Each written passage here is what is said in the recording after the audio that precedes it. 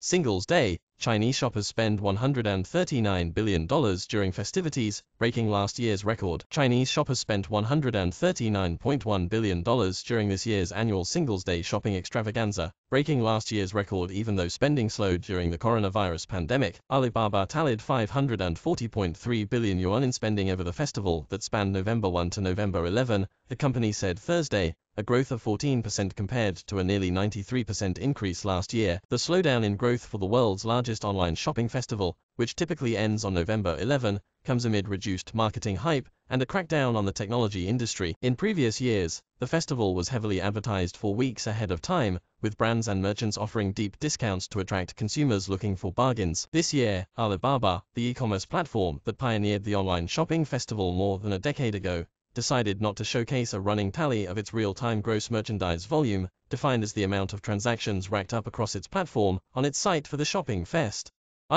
Taking on a more muted tone compared to previous years of glitzy marketing campaigns, the decision not to publish a live GMV tally suggests China's major e-commerce platforms believe this consumption display is incongruent with current common prosperity themes, said Michael Noyce, research strategy manager of the Shanghai-based consultancy agency China.